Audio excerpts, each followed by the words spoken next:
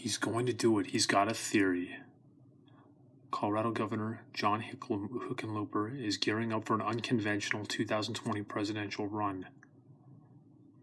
Governor John Hickenlooper is methodically moving toward a 2020 presidential bid that would cut against the leftward grain of the Democratic Party's base and draw on elements of John McCain's 2000 campaign blueprint. Narcissism is the pursuit of gratification from vanity or egotistic admiration of one's idealized self-image and attributes. The term originated from Greek mythology, where the young narcissist fell in love with his own image reflected.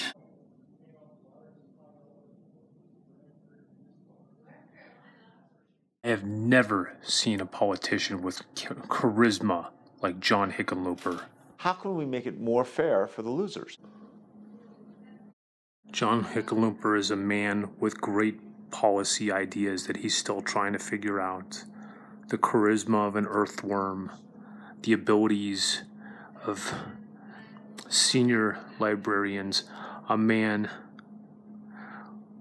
who parlayed a campaign ad in which he's putting quarters into one of those meters, those parking meters. Nobody in Colorado pays attention.